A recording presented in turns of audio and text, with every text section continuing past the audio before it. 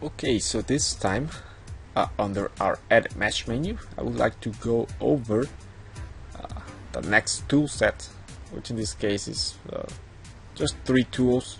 I might add these other 2 tools depending on how much time it takes me to cover all these 3 tools. So the first one would be the poke face. So basically, for this tool, you don't necessarily have to select the face. You can do it to the whole object if you want to. Let's go ahead and select the face and go to Edit Mesh, Poke Face. As you can see, it added divisions to our face, and that's basically what it does. But the difference between this and say add divisions would be that it's always going to create a vertex in the middle, and it's going to add the divisions from there, so it's going to split from there. And it's going to connect to all the vertices that you have around that face. And that's pretty much the most simple use of poke face. So let's say I'm going to delete some faces here. Say I deleted that, select an edge, I go to Edit Mesh Fill Hole, and say I select this face. Go to Edit Mesh and use that poke face. It's going to connect all the vertices all the way to the center. It's going to create all these triangles here, basically connecting all the faces. So there's really practical uses for poke face. I like to use it specifically for that type of application. Of course, there's many more ways of using it than just that. The next tool is the Wedge face, right?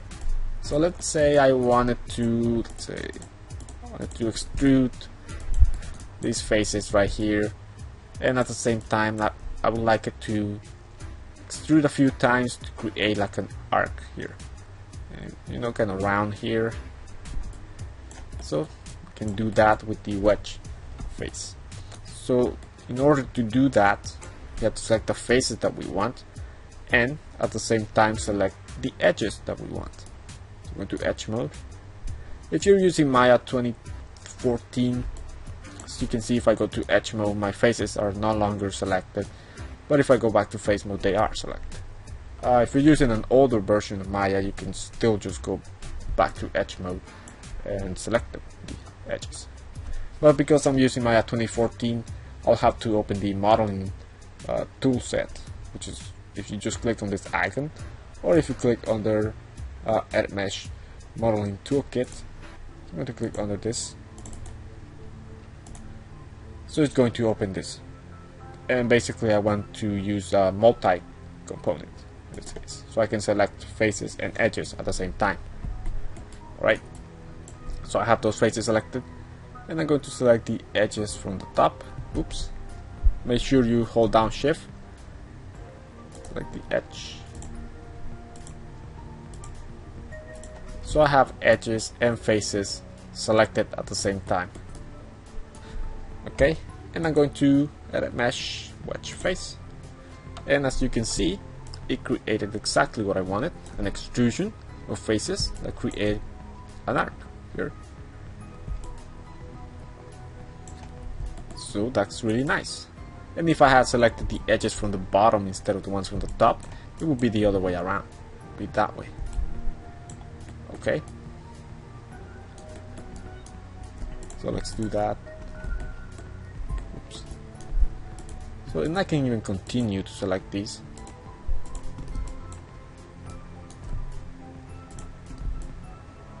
If I select this one, let's go to Wedge Face. So you can see it kind of rounds it this way this time.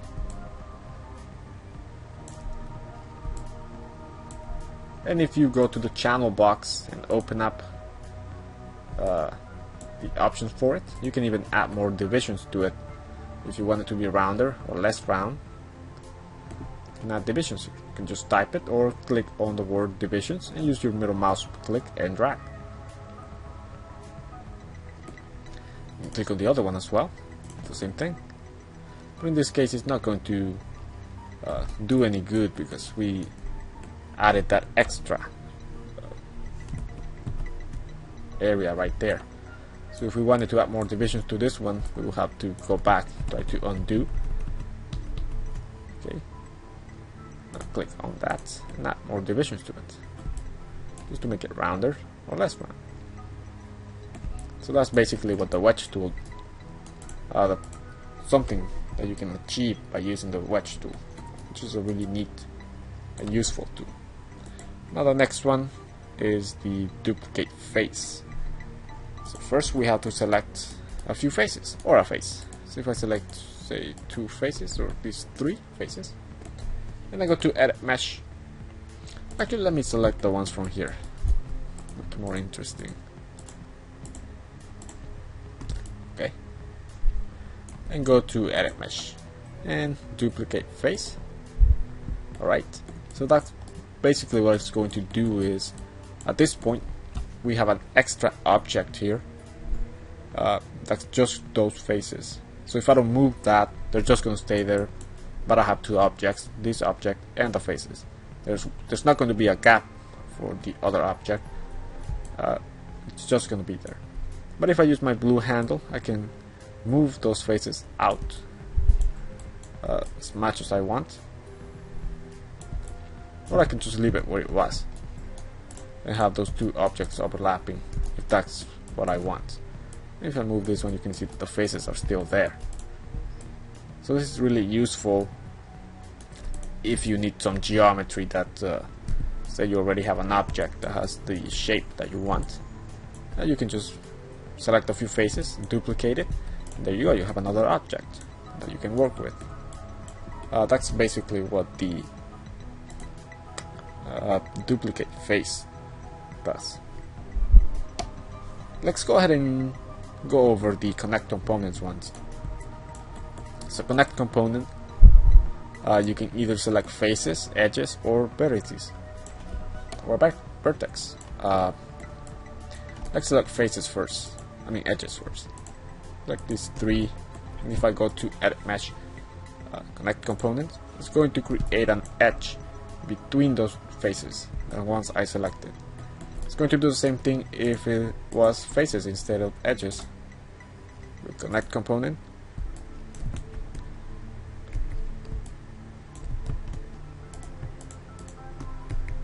alright, it creates an edge right there. And I can go to vertex, say I want to select this vertex and this one right there. Go to edit mesh, connect component, I can connect that vertex to that vertex. So you can use the connect components to create new edge loops between existing faces, or to connect a vertex to another vertex. So that's really useful. Let's go over detach component. For detach component, you can select the edges you want to detach. Let's see, double click on this one. So I have that whole edge loop selected. And if I go to edit mesh and detach component, basically at this point the edges right here are not connected. So there's 2 vertices there. So if I move this one up, you can see there is a gap. Double click on that, you see there is a gap between those 2. And we can make it a separate object if we wanted to. If we want to edit mesh, separate. Now we have 2 objects. So detach component, select an area that you want to detach to create a gap or to make 2 separate objects, and use detach component. So that is basically it for now. Alright.